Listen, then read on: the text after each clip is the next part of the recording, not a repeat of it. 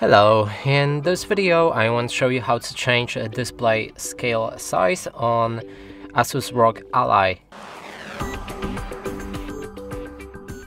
And to do this we'll need to click on the Start, open your settings, here find the system and display, then we can scroll down for scale and layout and you can enter custom scaling. So for example, let's go for 200, click on the OK button.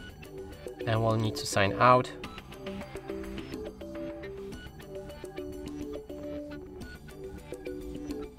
Now sign back in. And the display scale should change. And that's it for this video. Hope you like it. Please consider subscribing to our channel, leave a like and a comment below.